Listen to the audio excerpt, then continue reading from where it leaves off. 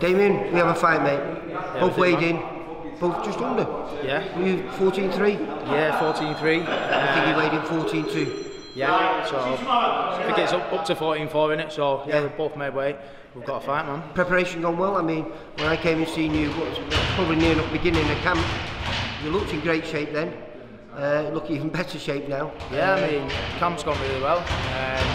It's gone really well, and just a matter of time before. Who's banging him? You, oi! But yeah, it's time to do the business. I mean, we're both fit and ready. We've both made weight now, so we've got a fight in our hands.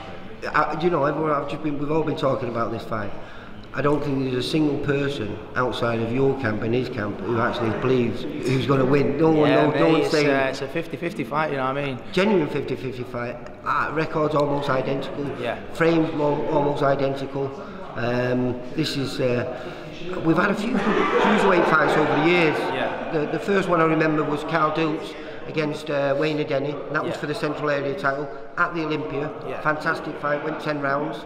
And then a few years ago we had Lewis Pavey, Lewis Cuddy against Paul Drago, and that was an absolute cracker as well. No title or anything, just you know. Again, like you two, want to see who's going to go to the next level. And whoever wins this fight. Exactly, big things for the winner, you know what I mean? You've got to be elevated. You're just outside the top 10 now with Box Rec.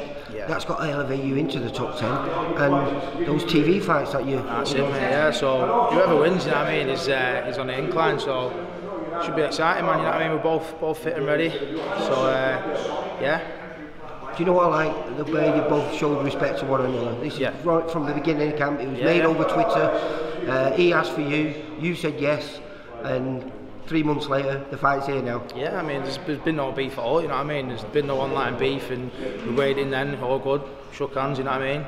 So it's all business at the end of the day. So yeah, we're just going to turn up and fight, you know what I mean? Well, Damian, all I can say is, may the best man win, and I'll see you tomorrow night. Yeah, man, see you tomorrow, man. Take care.